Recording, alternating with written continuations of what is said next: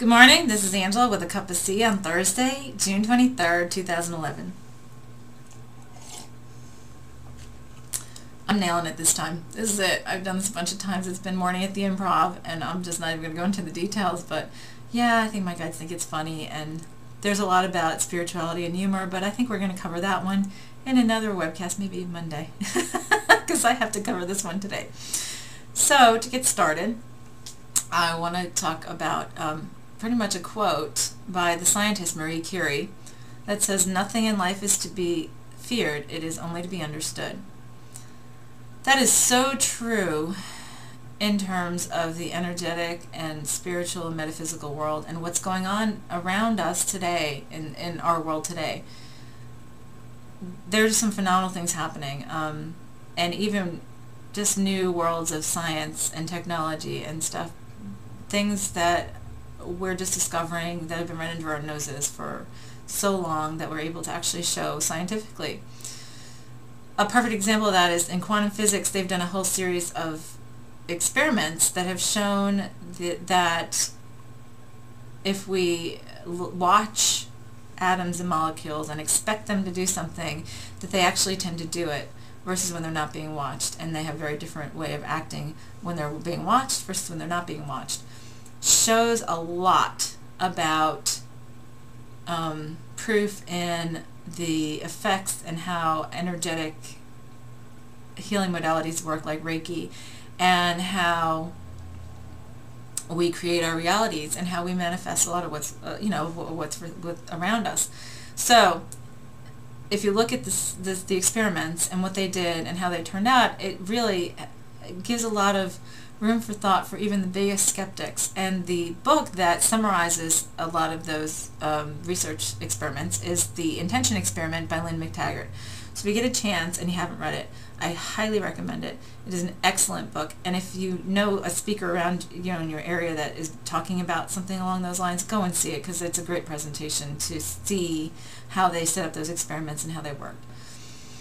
And on that note, the more I open up and talk about what I've been feeling and seeing and experiencing with others, in terms of the expanded universe, as I call it, the more I have people calling me to say, "I had this happen and I didn't understand it," or "This has been going on with me and I just have no idea what it is," or my husband or my wife or my friend, "Can you talk to them because this is just freaky." Freaky is what I hear a lot. Creepy, freaky, odd, amazing, and it's all amazing. So here's the thing: we are all opening up again to our expanded universe and to a much larger level of consciousness than we have been. So we have to start accepting things that are out of our box of reality, and in doing that, you can deal with them in 3 different ways.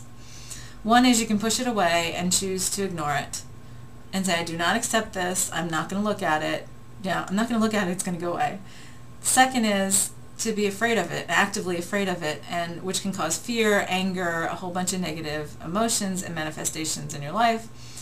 And then the third would be to learn about it, to accept it in your heart the way you can accept it through your experience, and then assimilate it into your life as part of your reality. So there are 3 different ways of doing that, but at the same time, they tend to be sort of the way our society tends to run today. It tends to be a phase thing where a lot of people I talk to have gone through all 3. I've gone through all 3 of pushing it away and ignoring it, and then being afraid of it when I opened up like a book, as I call it, and because I didn't understand what I was feeling, I didn't understand what I was seeing, I didn't understand a lot of what was being shown to me, and all these things that were in my reality that were just so completely foreign to me.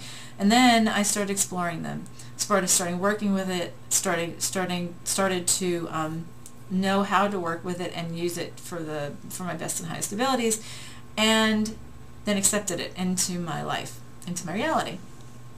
So a lot of times I've just found that if we fear something, we tend to push it, we do tend to push it away, or we tend to push it deep down. And what happens a lot of times is that'll come back up to haunt you at some point. You know, we say, okay, if we don't pay attention to something, it'll go away because it's not in our reality. It can. It depends on the way it's approached. It's, you know, when you start thinking in manifesting terms, it's like, okay, but if you are pushing it away because you're giving it energy because you're afraid of it, that's the little caveat.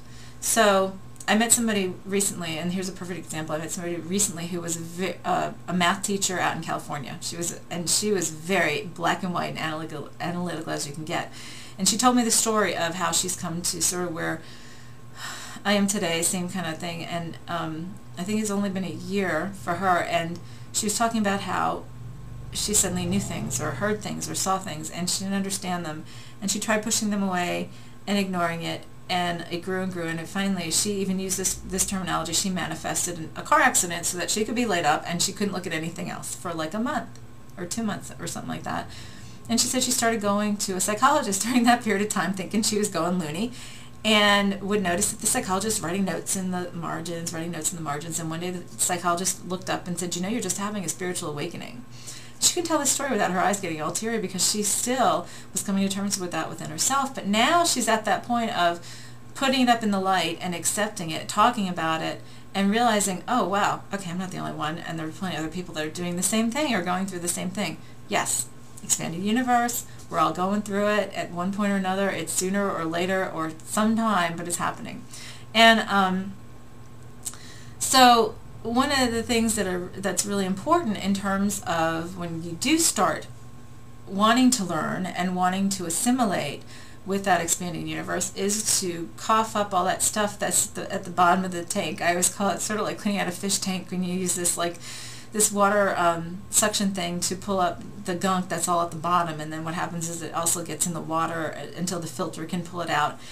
And that's a lot of what happens as we do all this clearing stuff and we start working, and a lot of the energy healing modalities have to do with pulling all that up and clearing it out and letting it go or accepting it.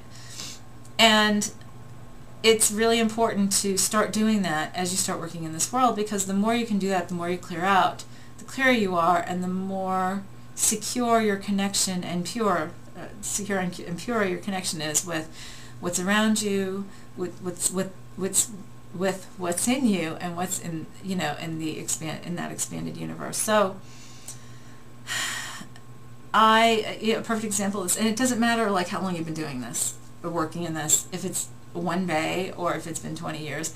I actually was working with somebody yesterday who I was teaching them an energy modality, and this person's been working in this stuff for a long time, doing constant clearing, and some really deep stuff came up as exercises during the teaching process, and everything is perfect, everything is timed perfectly. That's why it happens.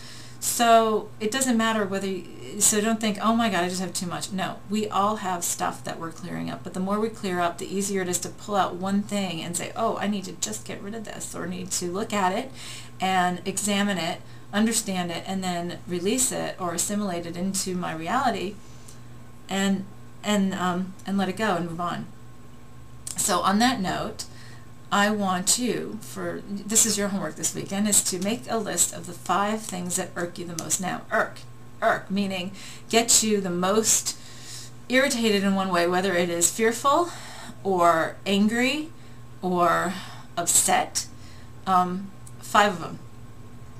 There's got to be 5 that you can pull up. And nobody needs to see this. This is very personal. Write it down on a list.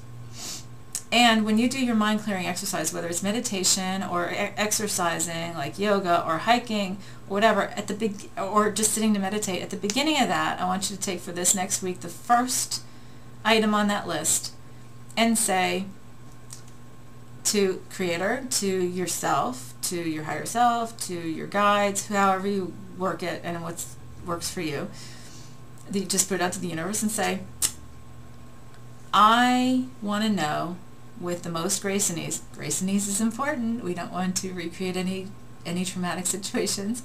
I want to know with the most grace and ease what the cause of the fear or anger or whatever is of this. I want to bring it to light and understand it and assimilate it into my understanding and release it. Say it, and say it aloud when nobody can hear you, because it gives it more energy, like we were talking about words, at the last webcast. And then wait and let it come to you. Don't sit there and sort of don't focus on it, but just throw it out there, and then know and be confident that you'll get that answer. And believe it or not, it will come, whether you hear it in your head, things start processing, an event will come up, and hopefully with grace and ease. So like I said, if you say grace and ease, that's very important. I've had that experience.